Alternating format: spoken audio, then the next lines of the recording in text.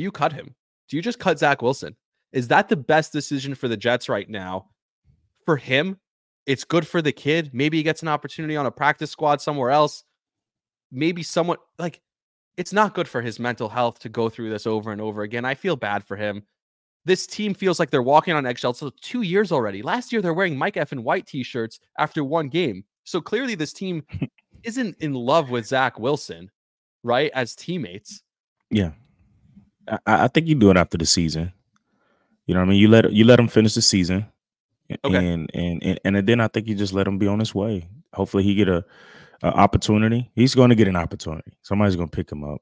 He's going to get some guy's going to be arrogant and be like, "Oh, he's got so much arm talent. Yeah. I can fix him."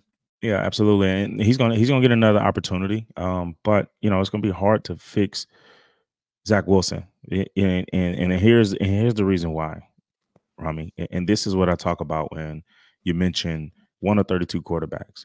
Josh Allen.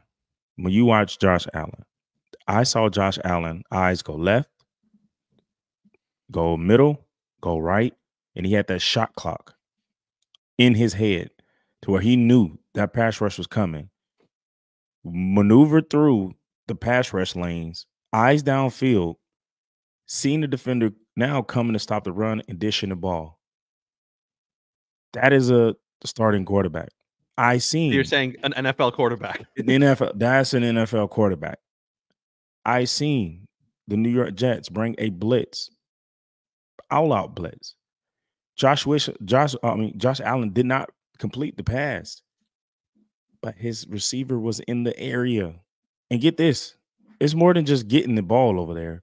Josh Allen put the ball where only his guy can get it. If it was not for him, it was out of bounds. He understood it was man-to-man. He put this ball to where my guy's going to get it or I'm throwing it out of bounds. That's a quarterback.